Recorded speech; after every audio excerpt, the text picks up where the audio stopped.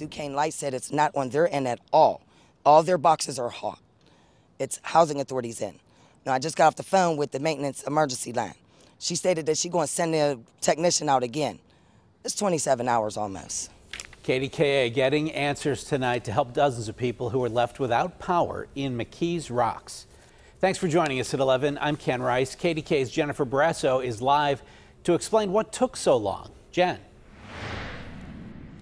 Great question, Ken. Well, this was one of the buildings behind me that didn't have power. It was restored at around 8:30 tonight. The Allegheny County Housing Authority, it was an equipment problem, a Duquesne Light worker told me, and it was going to take about a week to fix. But a crew came in, a Duquesne Light crew, to fix it.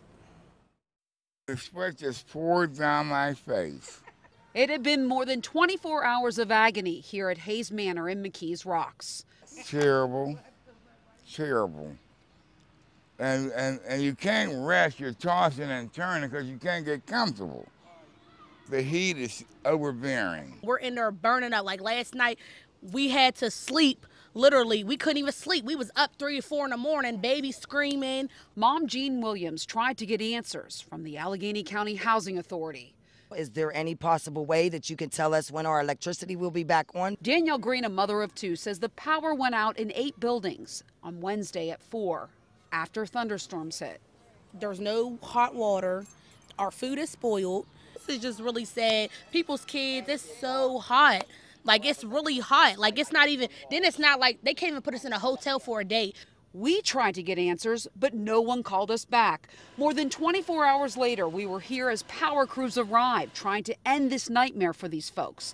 A Duquesne Light worker tells me there was an equipment problem from the Allegheny County Housing Authority. A problem, he says, that couldn't be fixed for at least a week. So Duquesne Light fixed the problem. Meantime, many here tell me they felt helpless. I have no ACs in here for my children.